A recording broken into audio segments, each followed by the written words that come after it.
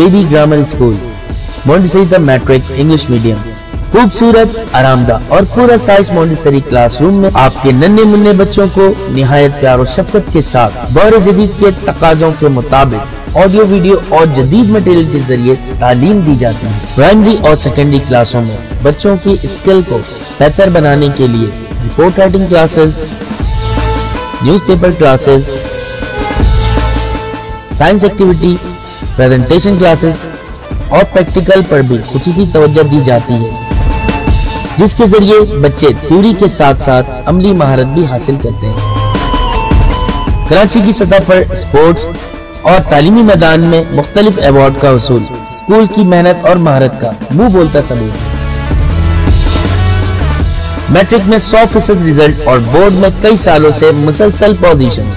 दाखिले के लिए राब्ता करें कैंपस 1 शावलीउल्लाह नगर, कैंपस 2 रहमत चौक। Phone 0213 666 1749, 0213 640 6946।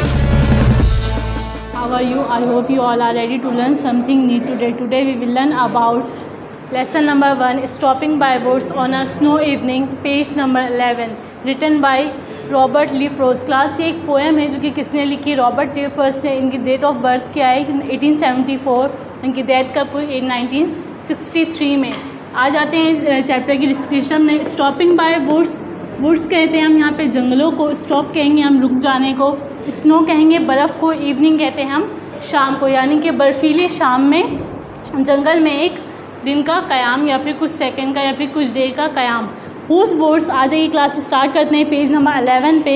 Whose board this are, I think I know, ये जंगल शायद मैंने इसे देखा है या फिर मैं इसे जानता हूँ। His house is in the village थोक, मुझे लगता है कि उसका घर जो है इस गाँव में, उसका घर जो है वो कहीं गांव पे होगा।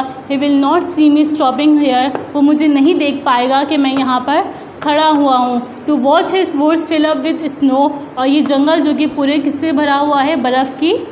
बर्फ़ से फिलअप हुआ है, भरा हुआ है। My little horse must think it queer, या प्यारा सा घोड़ा या फिर मेरा छोटा सा घोड़ा, मस्ट थिंक इट क्वेयर, वो सोच रहा है कि यहाँ पर कुछ अजीब है। To stop without uh farm house near, वो कह रहा है कि यहाँ पे कोई फार्म हाउस या फिर कोई रहने की कोई जगह नहीं है। Between the woods and frozen lake, किनके दरमियान? झाड़ी, जंगलों या फिर फ्रोज़न यानी कि बर्फ़ की झील के दरमियान। The darkest evening of the year, और ये शाम, साल की गहरी रात या फिर शाम। To he give his harness bell uh shake, मेरा प्यारा घोड़ा या फिर मेरा छोटा सा घोड़ा जिसके पास जो है, जिसके पास एक बेल्ट मौजूद है, या फिर क्लास जैसा कि हम राइडिंग कर रहे होते हैं हॉर्स राइडिंग, तो उसमें क्या होती है? एक बेल्ट लगी हुई होती है घोड़े के ऊपर, जो कि जिसे हम कहते हैं ना लगाम देना। तो जो घोड़े के पास जो लगी थी हार्नेस, वो क्या करता है? अपने बैल को शेक करता है, हिलाता है। He gives his harness bell a shake to ask if there is some mistake, तो कहना वो अपने उस्ताद से या फिर अपने जो है जिसके साथ वो आया था, अपने मालिक से कहना चाह रहा हो कि यहाँ पर कुछ गलत है। The only other sound is swap of easy wind and Donny flag, और यहाँ पर जो सिर्फ हल्की सी जो आवाज़ें आ रही हैं जो कि वहाँ के सुनसान इलाके की मौजूदगी का बता रही हैं, वो क्या है कि वहाँ पर जो है बहुत ज़्यादा मतलब कि हवा चल रही है और उसकी आवाज़ जो है बहुत ज़्यादा महसूस हो रही है। क्यों? क्योंकि वो बिल्कुल सुनसान इलाका है और वो शाम जो है बहुत ज़्यादा गहरी है। The woods are lovely dark and deep, वो जंगल जो है बहुत ज़्यादा प्यारा है और स्याह और गहरा है। But I have promise to keep, लेकिन मैंने एक वादा कर लिया है। And mine's to go before I sleep, और मुझे सोने से पहले कुछ जो है फासला तय करना है। And mine's to go before I sleep, और मुझे सोने से पहले जो है अपना फासला तय करना है। क्लास की एक पोएम थी जो कि किसने लिखी? रॉबर्ट ली फ्रोस्ट ने। उन्होंने बताया क्या है कि वो घर से निकले हैं अपने साथ घोड़े लेकर, और वो कहाँ जा पहुँचे हैं? एक जंगल में जाके पहुँचे। जब उन्हें जो वहाँ के जंगल में जब वो बर्फ़ देखते हैं तो उन्हें वो चीज़ जो है बहुत ज़्यादा अट्रैक्ट करती है, वो वहाँ की चीज़ें जो है उन्हें बहुत ज़्यादा अच्छी लग रही होती है। तो वो क्या करते हैं? वहाँ पर रुक जाते हैं और वो सोचते हैं कि ये जंगल जिसका है, यहाँ मतलब यहाँ पे जो रहता है वो जो उन्हें नहीं देख रहा है, क्योंकि वो कहाँ है? वो गाँव में रहता होगा। वो वहाँ पर खड़े हो जाते हैं और खड़े होने के बाद जो है वो बर्फ़ जो कि जंगल में जो कि पूरे बर्फ़ से भरा हुआ था वो उससे देखने लग जाते हैं। इसके साथ साथ इनका जो घोड़ा होता है लिटिल हॉर्स, वो क्या करता है? उन्हें कुछ कहना चाह रहा होता है।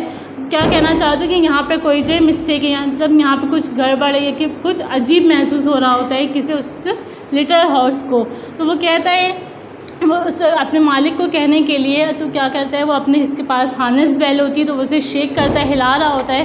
हिलाने को अपने मालिक को मतलब वो बात करना चाह रहा होता है, बात करने से ये बताना चाहता है कि यहाँ पर कुछ गड़बड़ है। और उसे वो सुनसान इलाके में उसे किस चीज़ की आवाज़ आ रही होती है, हवा की चलने की। और जो बर्फ़ वहाँ पे सॉफ्ट से मतलब कि नरम से जो बर्फ़ थे वो एक जगह से दूसरी जगह जाए थे, तो उनकी एक जगह से दूसरी जगह जाने के में जो हवा की जो रफ्तार है उसकी आवाज़ भी लोगों को महसूस हो रही थी। और वहाँ पे इसीलिए उन लोगों को थोड़ा सा खौफ लग रहा था। द वुड्स आर लवली का मतलब क्या था कि वहाँ के जो जंगलात थे वो बहुत ज़्यादा लोगों को खूबसूरत लग रहे थे।